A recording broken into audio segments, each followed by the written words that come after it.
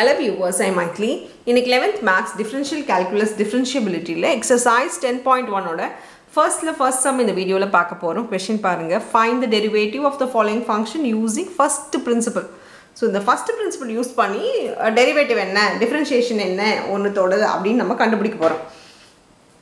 ஏற்கனவே டிஃபரன்ஷியேஷனுக்கு ஒரு formula package மாதிரி நம்ம ஒரு வீடியோ போட்டிருக்கோம். அதாவது இதெல்லாம் சைன் வந்தால் காஸ் வந்தால் மைனஸ் சைன் இப்படின்னு சொல்லிட்டு ஒரு டிஃபரன்ஷியேஷன் போட்டிருக்கோம். அதெல்லாம் எப்படி வந்ததுன்னா இந்த ஃபஸ்ட்டு பிரின்சிபல் ஃபார்முலாவில் நம்ம அப்ளை பண்ணும்போது தான் அதோட வேல்யூ நம்ம கண்டுபிடிக்க முடியும். ஸோ எக்ஸாமில் உங்களுக்கு எதுக்குமே ஃபார்முலா தெரியல மறந்து போச்சு அப்படின்ற ஒரு சுச்சுவேஷன் வரும்போது நீங்கள் இந்த ஃபஸ்ட்டு பிரின்சிபல் யூஸ் பண்ணி இதுக்கான டெரிவேட்டிவ் என்னன்றதை மனப்பாடம் பண்ணாமே கண்டுபிடிக்க முடியும்.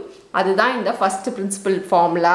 அது எப்படி வரும்னா எஃப் ஆஃப் எக்ஸோட டிஃப்ரென்ஷியேஷன் பார்த்தீங்கன்னா எஃப் டேஷ் எக்ஸ்ன்னு சொல்லுவாங்க, which is equal to limit delta x tends to 0 f of x plus delta x minus f of x by delta x. இதுதான் அதோட ஃபார்முலா. இதுதான் ஃபஸ்ட் பிரின்சிபலுக்கான ஃபார்முலா. சரி, இது எப்படி அப்ளை பண்ணணும்? எஃப் ஆஃப் எக்ஸ் உங்களுக்கு தெரியும், வேல்யூ தெரியும் 6ன்னு சொல்லி அப்ளை பண்ணுவீங்க. ஆனால் இது F of X plus delta எக்ஸே value தெரியாதுன்னா இங்கே எங்கே எக்ஸ் இருக்கோ அதுக்கு பதிலாக நீங்கள் என்ன பண்ணணும், இது உள்ளே இருக்கிறத சப்ஸ்டியூட் பண்ணணும். ஆனால் இங்கே பார்த்தீங்கன்னா இதுக்கு வேல்யூவே இல்லை. எக்ஸ் ப்ளஸ் டெல்டா எக்ஸுன்றது எக்ஸ் இருந்தால் தான் சப்ஸ்டியூட் பண்ண முடியும்.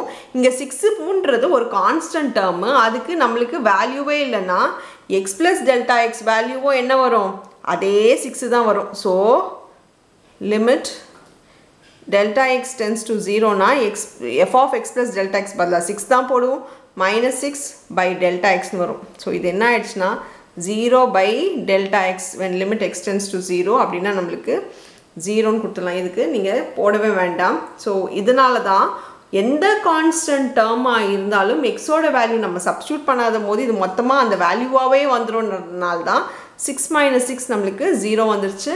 இதுவும் நம்மளுக்கு வேல்யூ 0 வந்து. ஸோ ஒரு கான்ஸ்டன்ட் டேர்மோட டெரிவேட்டிவ் எல்லாமே என்ன வரும், நம்மளுக்கு 0 தான் வரும். அவ்வளோதான் இந்த சம். தேங்க்யூ.